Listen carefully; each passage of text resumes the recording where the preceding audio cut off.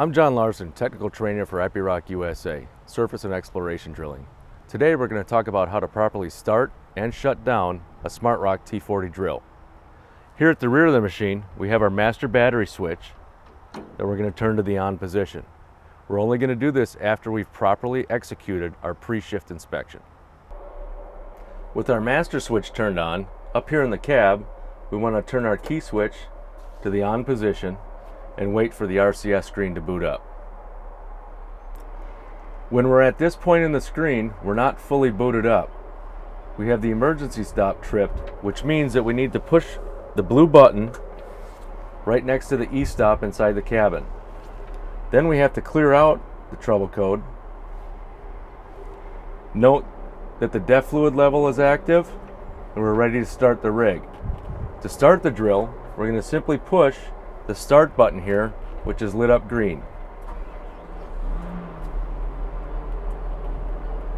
And now we're running.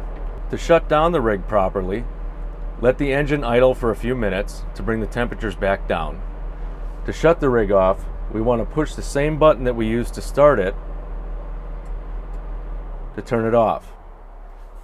Don't use the key switch to shut it down because the RCS screen will shut down and we may have an issue with exhaust temperatures waiting to cool down.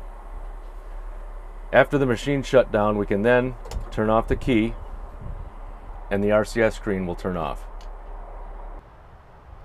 Now that we've shut down the machine from inside the cab, we can come to the back of the machine where the master switch is located. There's a red light here indicating that the DEF fluid has not been sucked back down out of the yard head. This is to prevent crystallizing of the fluid inside the system. Once this light turns off, we can then switch the master switch off until the next shift. If you need further assistance with this, please contact your local Epiroc service center or the dealer in your area.